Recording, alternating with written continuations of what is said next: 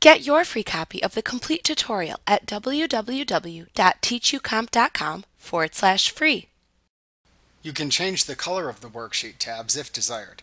To do this, first select the Worksheet tab whose tab color you wish to change. Next, click the Format button in the Cells button group on the Home tab of the ribbon. Then roll your mouse pointer down to the Tab Color command.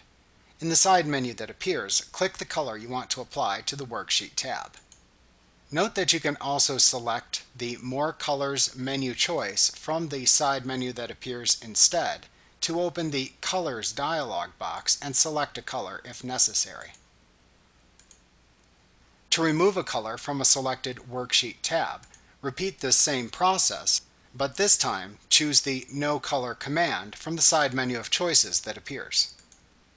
Also note that when you select a Worksheet tab, or make it active, it's difficult to see its true Worksheet tab color. You can deselect the Worksheet tab to accurately see its Worksheet tab color.